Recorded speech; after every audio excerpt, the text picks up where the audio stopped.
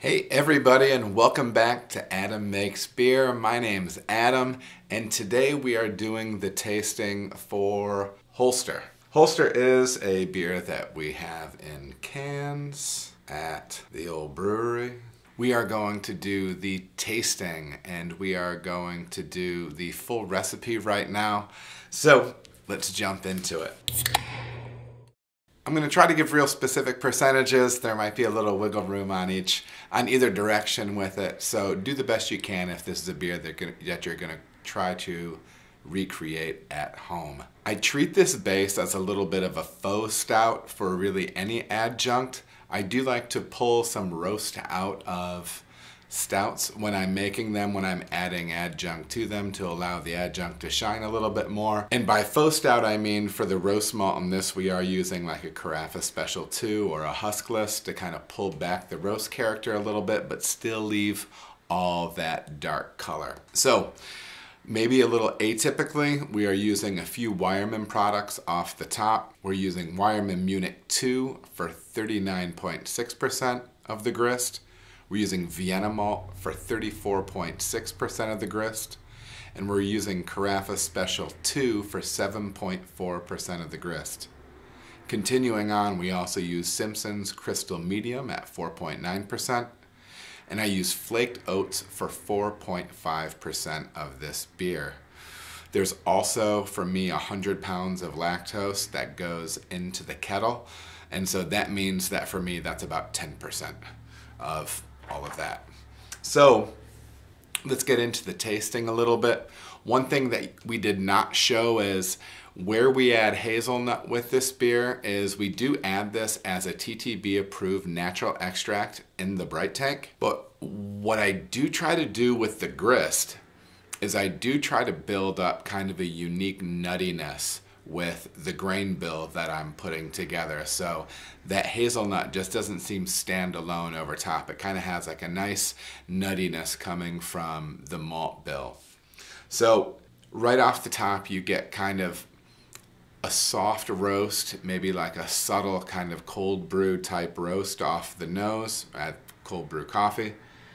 And then I would say you get about a medium low level of that kind of, I always think of it as like a warm aroma. I don't know if it's so much. At home here my wife makes half calf, half regular, half hazelnut, or half decaf, half hazelnut.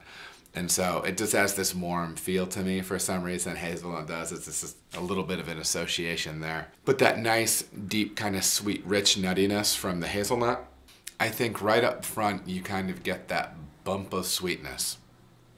You get kind of an underlying nuttiness, toastiness from the grist, and then that hazelnut flavor really comes through from the mid palate on. There is an elevated level of sweetness in this beer, and that's because I have IBUs down and residual sweetness up, as well as the use of lactose. So let's jump back to the recipe just a little bit more again. We did end up hitting 1070 on this beer for original gravity, and we went down to 1028. 1028 may seem high to you, but it's almost never enough residual sweetness for people. I would think to go back to those two different metrics. You can raise your final gravity, you can lower your IBU. Mess with those back and forth and see how you strike balance best for your palate and how you like to do that, okay? This beer does only have 21 IBU of either something like a clean bittering hop, a Magnum or Warrior at 60 minutes. I do like to not add later addition hops to a beer like this because I'm trying to feature the adjunct and not so much some late hop flavor or anything. If you prefer a little bit of late hop flavor, give yourself a 10-20 minute addition, maybe of something noble in a beer like this, and see how it works out for you. This beer was fermented with juice from Imperial, but I've also used Safale Dry 04. I've even used 05 on this beer.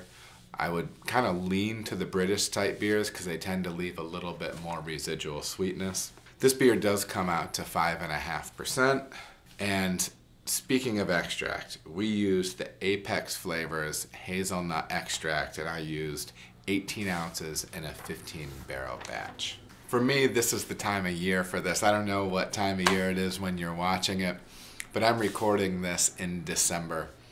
And it just does have that big, full, rich, malty thing going on. It's one of the reasons it's stout season, baby.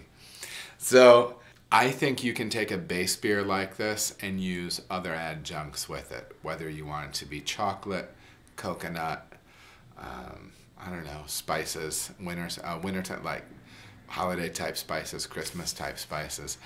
I think there's an interesting base to do a lot of stuff with. It's not aggressively roasty, but it does have those subtle dark malt notes that kind of implies stout, and then seeing the color, you know, it implies stout, right? But it's not the most aggressively roasted version of that. And sometimes pulling that roast back and inserting an adjunct can help that adjunct shine. Anyhow, I hope you enjoyed coming along for the ride on this brew day. As always, please give us a like, a share, subscribe. You can actually become a member to the YouTube channel right now, so check that out and check out the benefits that come along with that. And as always, share it with your beer-loving, craft beer-loving, brewing friends, and I hope you have a great day. Cheers.